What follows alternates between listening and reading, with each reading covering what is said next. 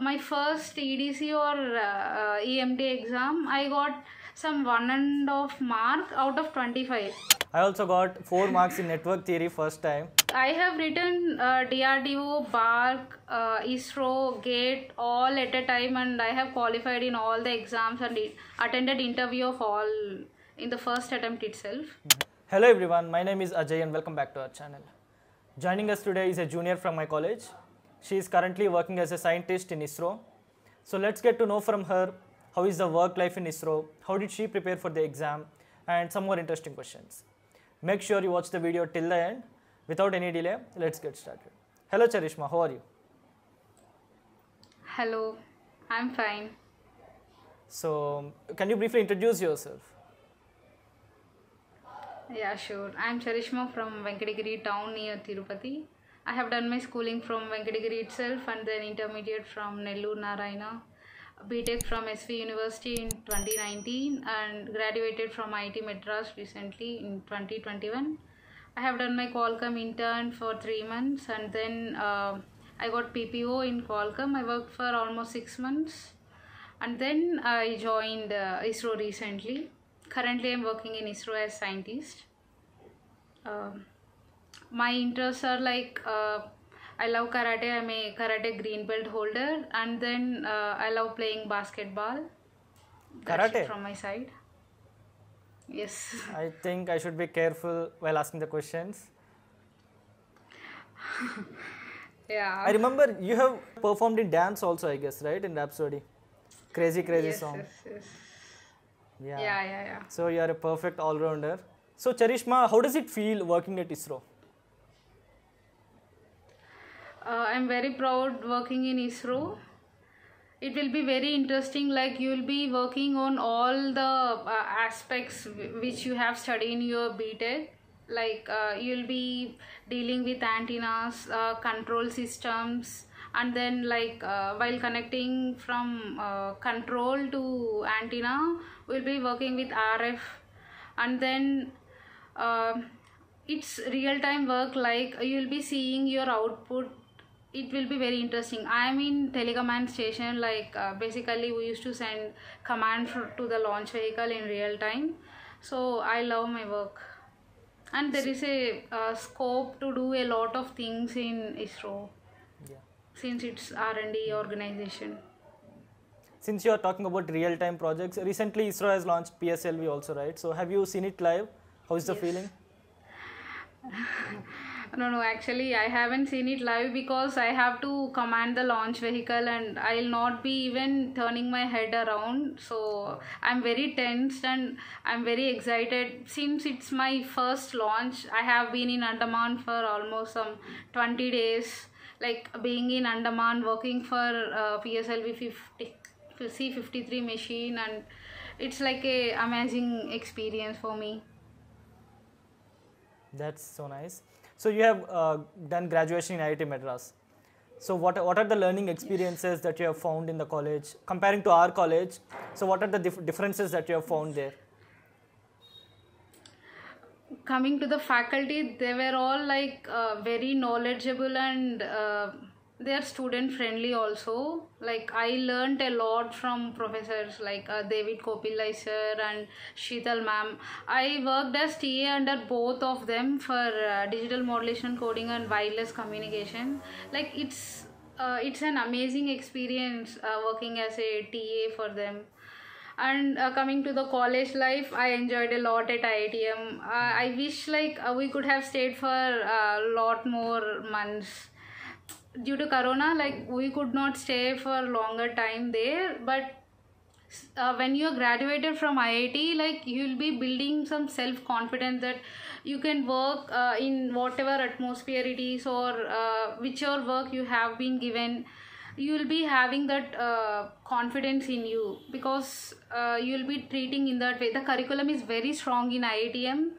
Like if you are able to get passed out from IIT, like you can work in any field. And I like my friends too. Like I love those late night walks around Gajendra Circle. It was an amazing experience for me. Before going further, if you are preparing for GATE or ESC, you have got an amazing opportunity. Yes Academy is conducting a scholarship test on 31st of July and the last date for registration is 29th, which is tomorrow. The best part here is you can get scholarships up to 75% of the course fees. All you need is a good internet connection with a PC or laptop. You can write this exam at your home itself. And coming to the syllabus, if you are currently in B.Tech second year, the exam would be on mathematics and aptitude.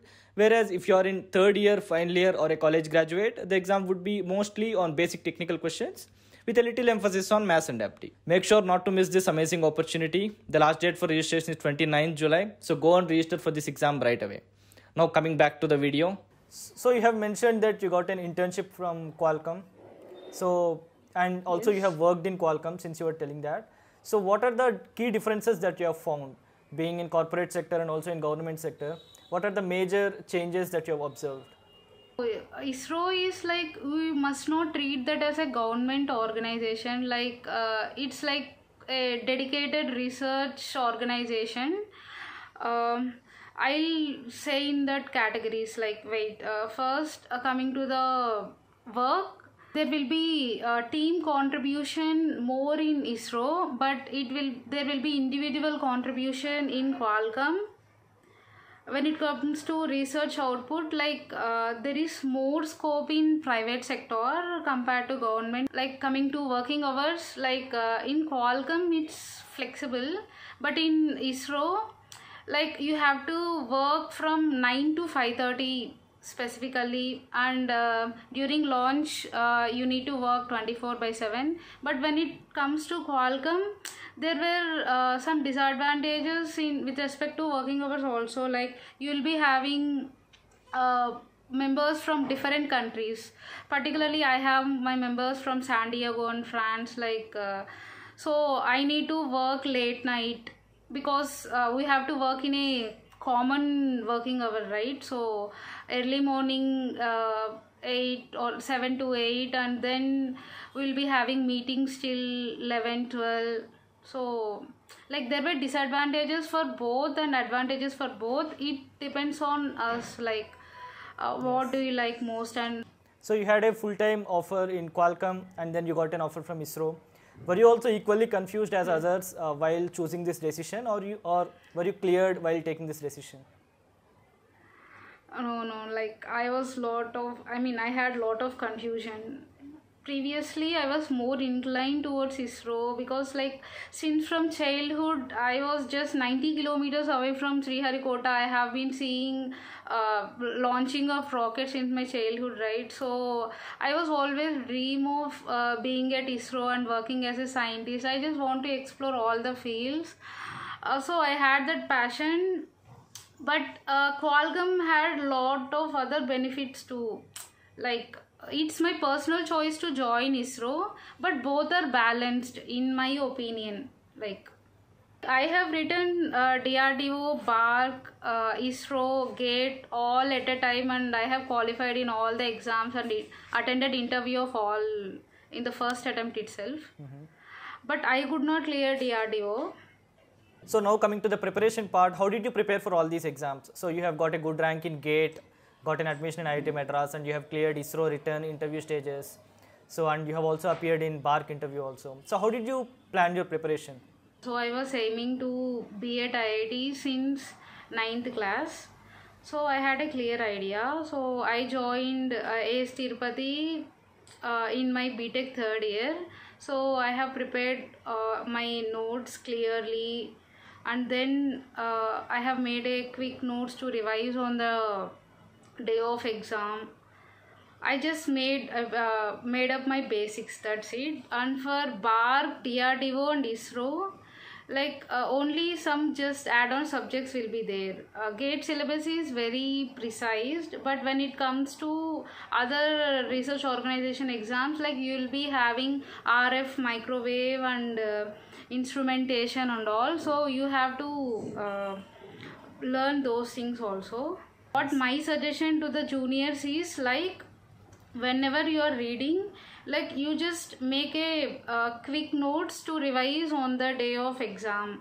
Why? Because like since I had only some 10 days time before DRDO. Like I had my main semester exam at IIT, and then I had 10 days gap, and then I have the DRDO exam. So since I have that short notes, so I could easily revise. Like within the 10 days I have covered almost all the subjects. So that, and one more thing is like don't get upset when you are writing the exams, like mock exams. You have to write a lot of exams in order to get a good rank. Like even if you learn for almost some 2 or 3 years, you will not be having a clear idea, like how to write exam, because the time is very limited. If you have lot of time, you will be able to solve it at any point of time, but within the 3 hours you have to solve lot of questions. So time management is very important, so you have to write lot of exams.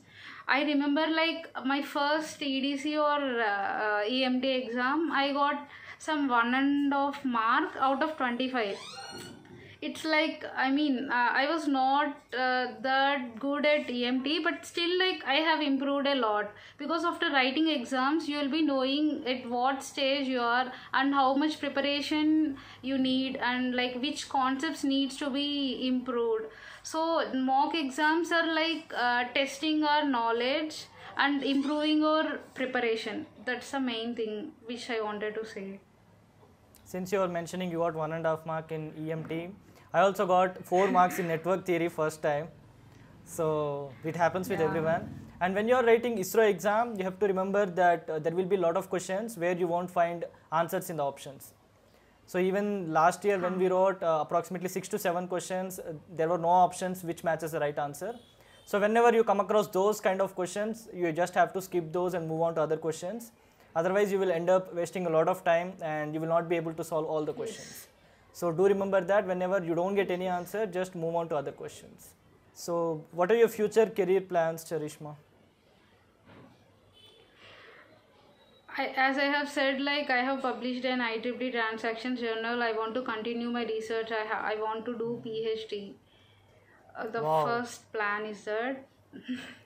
Okay, amazing. Like I have in mind to do PhD, but after seeing a fantasy package and research work, I was given R&D position in Qualcomm, so I thought I should go to Qualcomm rather than PhD, because at this level, at this 24 age, we must earn something. Like we must not depend on our parents, we must not be a burden. Like we must be financially independent, either it's male or female or anyone. Like we must be financially independent, and we have to plan our career in that way.